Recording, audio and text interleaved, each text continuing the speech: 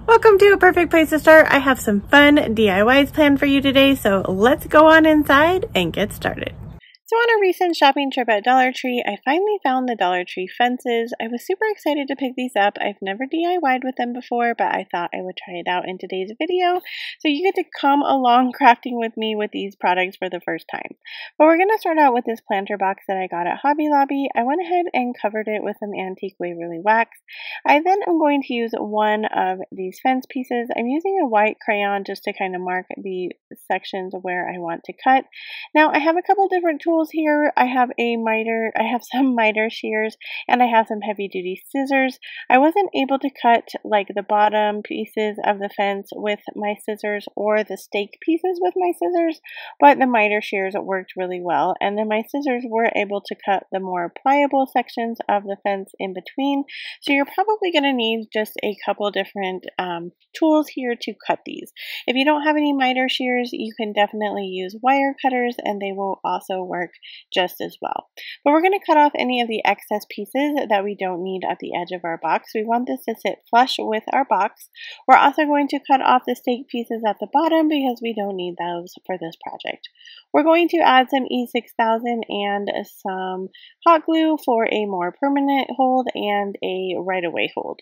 Now I did have to really hold these plastic pieces onto the wood pieces just because they are not like a solid piece on the back, and so you want to make sure that you hold on to it really well to make sure it's adhered with your hot glue before you lift up. But that is it for this super simple project. I'm going to style it with some plants I had on hand. Let me know what you guys think about this one. This was definitely my favorite of the day.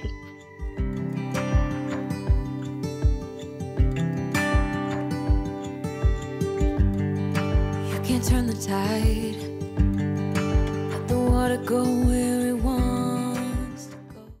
So this project ends up being a rather large project, so the angle of my recording is a little different than normal, but I wanted to make sure that you could see the whole project. So we're going to go ahead and take off these stems from our planter fence. We're going to go ahead and use our miter shears here because I am not able to use scissors, at least the ones I had. Again, you could use some wire cutters if you need to. It is a pretty heavy duty piece of plastic for those pieces, as well as these end pieces where I'm cutting right now. I also had to use miter shears for that. But again, the inside, you're able to use some scissors. So I want this fence piece to sit along the bottom portion of this framed piece. Now I got this framed wood piece. It's just a blank wood piece from Hobby Lobby. You can pick these up for 40% off. It's really large, so there's a lot that you could do with this. But I'm going to go ahead and just cut off these kind of bigger pieces, and we're going to glue them to the bottom of our wooden frame piece. So I'm just going to use a mixture of hot glue again and some E6000. I picked up these little tiny bottles of E6000 when I was at Hobby Lobby. If I can find them on Amazon, I'll link them for you in my description box. But I really liked using these because I don't use a lot of E6000, and so this was really nice because when I was done, I could just kind of throw it away. It's the size of a super glue tube, so that was really awesome, and I used about 1.5 tubes for all the projects today. I felt like that was a really great deal. I think I paid $4, so I'll see if I can find them on Amazon and link it down in my description box. Once I get all the pieces cut, I'm going to go ahead and start adding my glue. I'm going to put my E6000 here at the bottom, and then I'm going to also add some hot glue. Once I get that stuck to my board and I feel like it's in a good place, I'm going to go ahead and go back to the top of our fence piece and add a little bit of hot glue at the top of those fence pieces, just so that it is flush with our wooden project piece. Now I had a different thought in mind when I started this project, so we're going to add some Spanish moss here at the bottom. I was originally going with a garden look here, but I really didn't like how the flowers looked. If I tried to put them behind the fence, I felt like the stems kind of got in the way, and if I put them in front of the fence, I really didn't like how that looked. So I decided to do something totally different. Now I'd already had the Spanish moss glued on, as you can see, so if you want to recreate this project, there is definitely two ways to do it. You can leave just the fence on the wooden board and then not add the Spanish moss, or you can do it like I did and add the Spanish moss. But what we're going to do here is we're going to add this same element on the other side of our board. So following the same process I did before with the fence piece, I went ahead and cut it, and now we're going to add our glue. So this time I decided to add the glue to the board. I went flush against the edge of our board with the hot glue, and then I'm going to take my little E6000 bottle and I'm just going to run it along where my hot glue was, and I'm going to stick my fence piece down. Once I have a really good hold there, then I'll go back again up to the top and add a little bit of hot glue in just a few different places so that it lays flush. Now I think this would be really gorgeous just with the fence pieces. So if you don't want to add the Spanish moss, you definitely don't have to, but if you do want to add the Spanish moss, you're going to follow that same process again on this side at the bottom of the fencing piece. And then here it is styled for you guys. Let me know what you think about this one. Somebody told me don't pretend, 'cause everyone could use a friend sometimes. Take some good advice.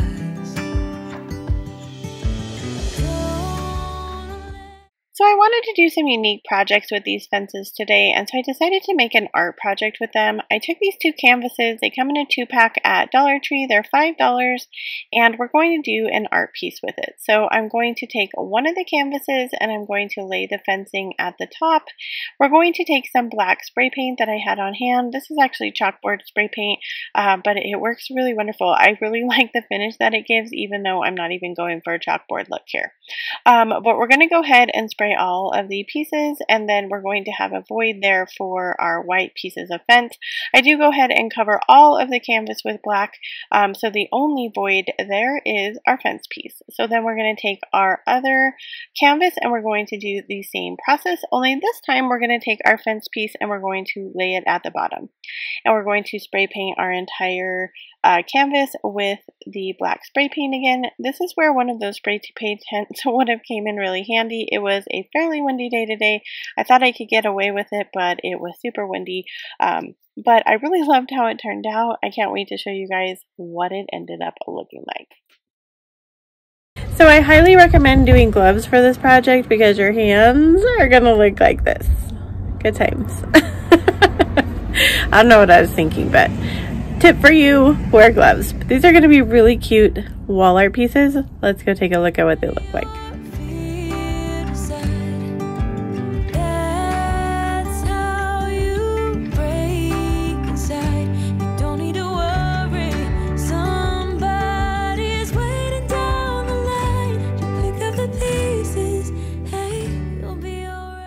So for this project, I decided to make a planter. I picked up these wooden pieces at Hobby Lobby. They were like $2.49 for 2. I'm going to go ahead and use hot glue and wood glue, and we're going to assemble them into a box shape. So I wasn't able to find the Dollar Tree wood blocks. They are a little bigger than these wood blocks, so if you can find them at Dollar Tree, definitely pick those up instead. It'll make you a bigger planter box, and I was kind of disappointed at the size of this one, so definitely pick up those blocks if you can find them. So we're just going to make these into a square shape, and then we're going to take one last wooden piece and we're going to glue it on the bottom. That way we have a bottom to our planter. So I am using some wood glue here and some hot glue for a permanent hold and a quick hold so we can continue on our project without having to wait for it to dry. So I'm using my miter shears again to take off the excess pieces. We're going to remove the stake pieces. We're also going to cut this fence piece into 4 pieces, and we're going to be using just the decorative part on the inside. I had to use my miter shears to cut the bottom and the top of the fence pieces, but then I'm able to use my scissors to cut out the decorative piece in the middle. So again, depending on what you have on hand as far as supplies go, you might want to pick up some miter shears or you might want to use some wire cutters.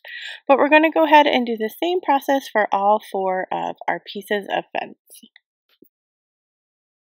So once I have the decorative piece cut out, then I'm going to go back with some scissors and I'm going to trim up any of the loose ends. This did take a while, and I don't know that I did that great of a job of it, but you kind of want to shave it off. I tried to use my X-Acto knife and I didn't think that that worked as well as my scissors. You just want to give it a round shape at the top and the bottom because you don't want it to look like you cut it apart. So you're just trying to kind of shape it up and give it the shape that you want. So we're going to go ahead and do this process and all 4 of our pieces as well. And then once we have all of those cut out, we're going to go ahead and go back to our box. We're using some antique Waverly wax here to give it a stain, but honestly any stain will do. You could also use brown paint and water, which is one of my very favorite staining techniques, if you don't have any antique wax on hand. Once our box is dry, we're going to go back and take our pieces that we cut out and we're going to glue them to our box. So I am using E6000 and hot glue for this process. This was a little difficult given that the piece of fence kind of sticks up from the box.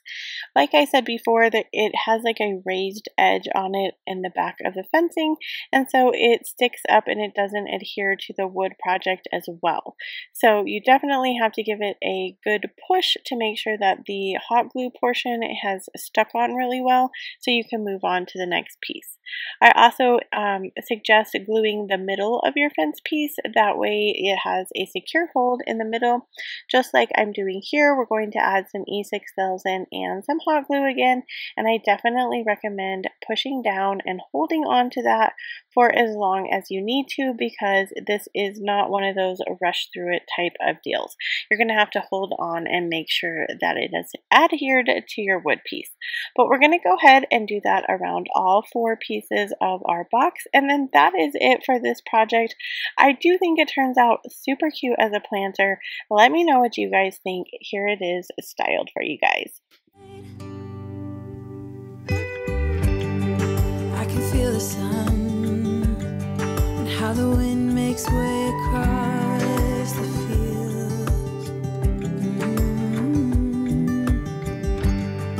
Let me take a breath. Let me be a part of something